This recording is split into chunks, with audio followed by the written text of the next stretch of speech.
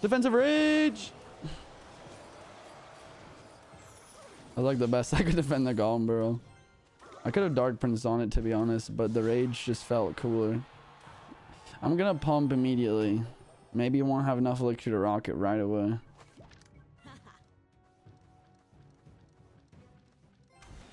You good, bro? I think my dude is struggling out here. Man's is big struggling right now. Let me tell you.